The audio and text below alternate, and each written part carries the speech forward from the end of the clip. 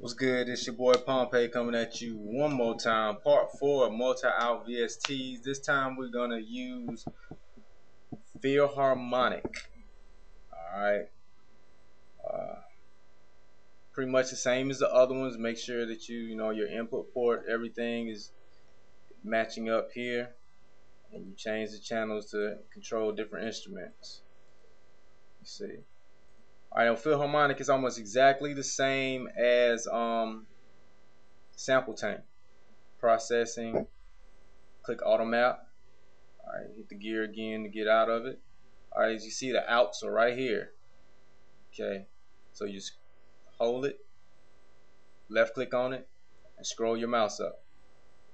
Alright, that's it. Make sure Philharmonik is routed to a mixer channel. We'll move it down here. Let's say on 12. Alright. And I'm also going to show you our trick for y'all hypersonic users, what you can do. Okay. Anyways, here we go. Got everything routed. Got the outs differently. So let's make sure everything is on a different mixer channel. Alright. My CPU looks crazy because I'm running this video as well. It's not the plug-in. Alright, one. I want that cracking. You know, it really don't matter. Just shooting a video. We don't want it. Alright. Next instrument should be right here.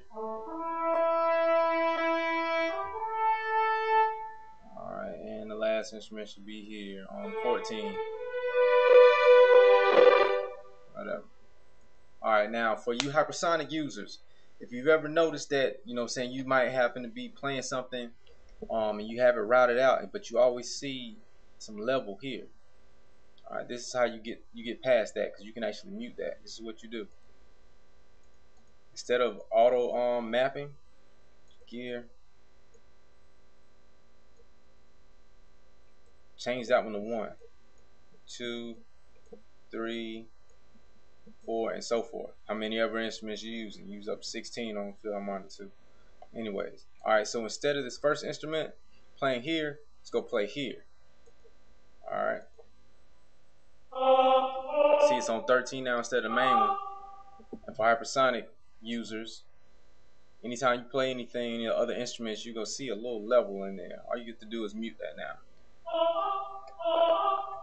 And everything moves over.